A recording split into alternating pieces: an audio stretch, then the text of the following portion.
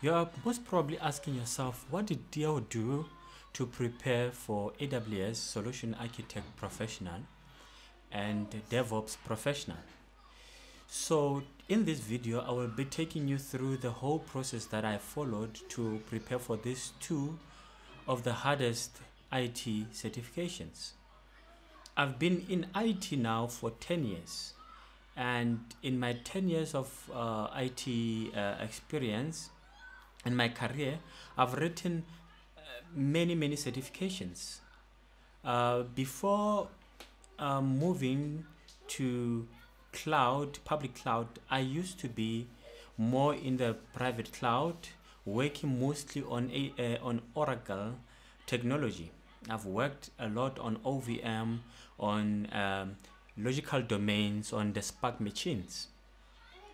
So in that process, in my years of working with Oracle products, I made sure that I certify as a way of showing my knowledge when it comes to Oracle products. And I have about 13 to 14 certifications regarding Oracle products, and I've written Red Hat certifications as well, and other certifications like Cisco. Unfortunately, my Cisco certificate expired many years ago, the CCNA.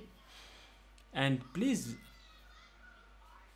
believe me when I say to you, the AWS Solution Architect Professional and DevOps are one of the hardest in my 10 years of IT career.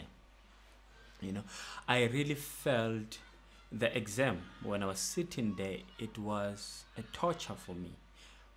The process of preparing for these exams felt like a torture as well, because you see, I used to put aside 2 to 3 hours every day to read and watch videos on A Cloud Guru, Linux Academy, and as well on Udemy. So what I've noticed is let me start with the DevOps, because I wrote the DevOps professional certificate exam before the Solution Architect Professional. I actually started preparing for this exam in June, beginning of June, and I actually started with A Cloud Guru. So I think after a day or so, I noticed that I don't really like the style of the guy that was teaching them, you know, and I felt like they're not going deep into the subjects, like your CI/CD, your availability zone, what you call your fault tolerance, availability, high availability, and all those things. So I felt like they're not going deep into this in these topics. Then I moved to Linux Academy. Linux Academy, it was better than A Cloud Guru, but the problem was the course on Linux Academy. The guy was very slow. I couldn't, sit there and just listen to him and concentrate. Now and then I'll find myself thinking about something else, losing focus, because the guy is very slow. But I must say that the course was much better than what I found on A Cloud Guru. I don't know, but I was disappointed at what A Cloud Guru was offering. So while I was watching that, I felt as well like, you know what, this is not gonna be enough for me to prepare for this exam. And while I was still there struggling, and you know, I spoke to a friend of mine who happened to write DevOps certification before, I think in May. And he said to me, look, go to Udemy and buy a course by, I think it's Mavic, can't remember the guy, man. I don't know why. But yeah, I will check the name of the guy again. But I bought the course. The ratings were very good. We're sitting at 4.7 out of 5, and that was very good. So I bought the course. I went through it. Wow, it was good. very good. Everything was what do you call, practicals, and I could follow along. And yeah, so after that, what I did, I then bought the practice exams from what do you call this, I think it's called Dojo tutorials. I bought DevOps exam practice exam there, and I went through it several times. It was very good. I remember the first time I wrote it, I got 50%, and I was concerned, I was worried. But what is most important there is not getting 100%. What is important is being able to understand why certain answers were wrong and others were right. If you understand the reason why something is wrong and if the other one is right, you'll be able to make right decisions next time. You don't have to try to memorize the questions and the answers there. You won't pass the AWS DevOps.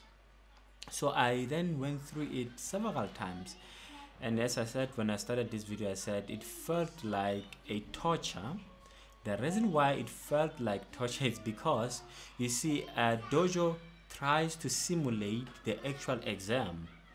So there is other practice exam where you get 75 questions, 3 hours, and you need to finish those 75 questions in that 3 hours, and it's very difficult because after that you need to now review all the questions and see the ones that you were not sure and the ones that you got them wrong, and understand why they are wrong and all that. So all in all, in a day when you go through that practice exam, you might spend literally 5 hours. I'm not playing. You will spend 5 hours just for you to understand everything there.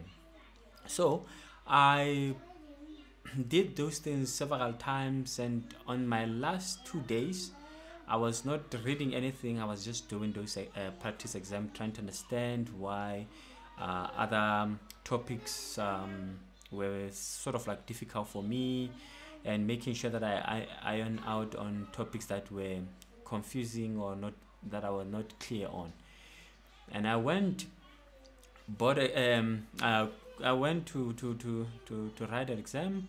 It was a 3.5 hour exam, because you as you can hear, I'm not English is not my first language, and I was given an accommodation of 3 hours, and I had prepared enough to a point where I actually were finished, I think, in 2 hours 45 minutes. So I didn't even need that other 30 minutes for non-English speakers, and I got 83%. That's not bad. You need 75% to pass the DevOps. Anything less than 75 or 750 out of 1000, it's a fail. So I got 83%. Now let's move to the solution architect professional. The difference between solution architect professional and DevOps professional is the DevOps, the exam questions are very long and the answers are very long. You literally scroll while you are reading. That's how long it is. So don't go there thinking that thing will be, it will be nice to you. No, it will torture you. The questions are very long. The answers as well are like a paragraph. But on a solution architect, the questions are not long, the answers are not long. You can literally get a question that is 2 lines, but you can't find that on DevOps. And on professional, but it doesn't mean that it's easy, né? It doesn't mean that it's easy because you get 2-line questions or 3 lines. For solution architect, they focus on the details. You see, you can know that you probably everyone knows who has worked on AWS that CloudWatch, that's where you get your logs, and all those things. But they will go to the details of cloud watch things that you most probably don't do every day, or you don't really care that much about them until that exam comes. So they go to the details. They are more concerned about the details of each and every service that is covered by solution architect professional. So make sure that you don't run through the services when you are preparing. Make sure you get into the details.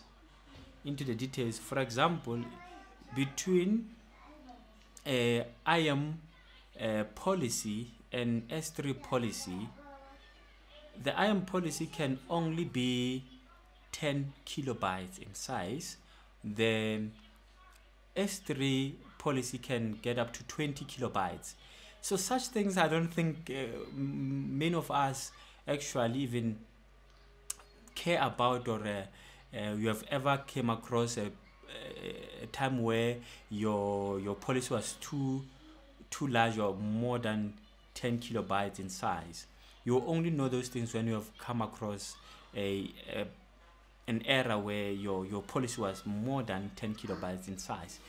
Things like, we have got S3 policy, you have got IAM role, right?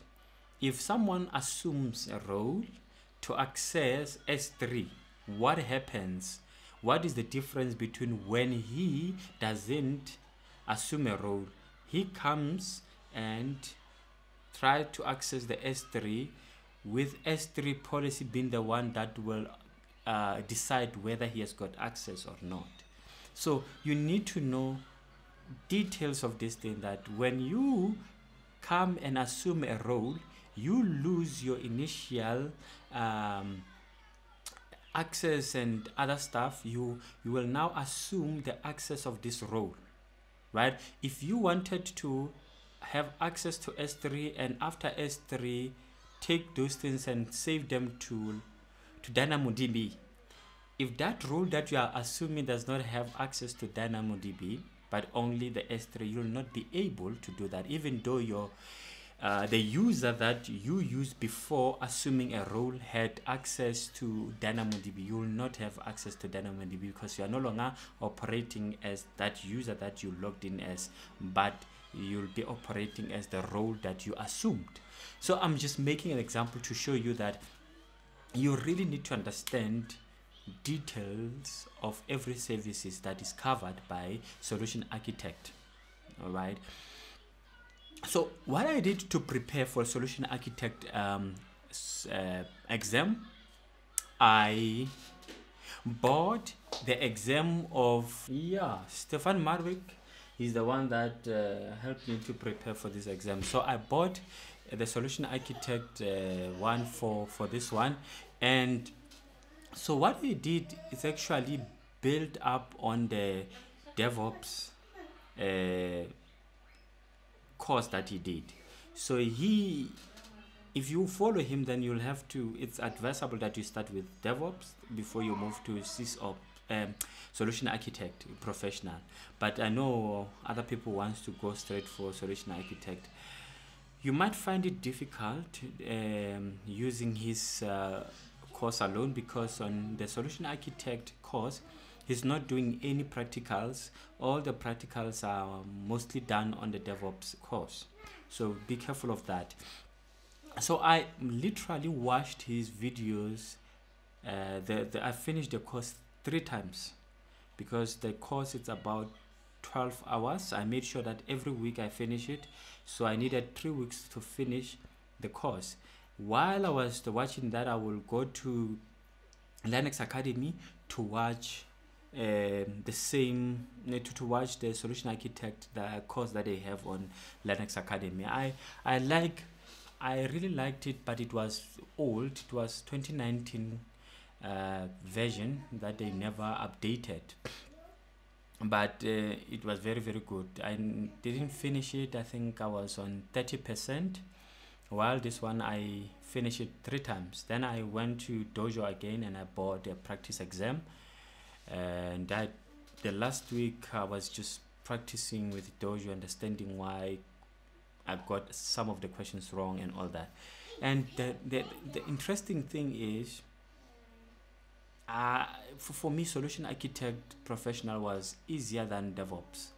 DevOps, it was difficult. When I was preparing for it, I really had to go extra mile compared to solution architect professional. So after that, I went to write, and I remember I couldn't even sleep the day before that, but I went to write, and I managed to pass the exam. I passed it with about 79%. You might be asking yourself, or you might be saying, but you said solution architect was more easier than the DevOps, but you passed DevOps with higher marks than the solution architect. Yeah, the thing is, when I went to write the solution architect professional, I was very, very tired. I failed to sleep until around 4 in the morning, and my exam was in the morning, 10 a.m. So I had to wake up 8 o'clock, prepare 9 o'clock, leave the house and go to the testing station. So I didn't have enough rest, and I guess I just make silly mistakes, and yeah, it was just tough. I was tired, but thank God that I managed to pass the exam. So if you really want to pass, I would advise that you look at the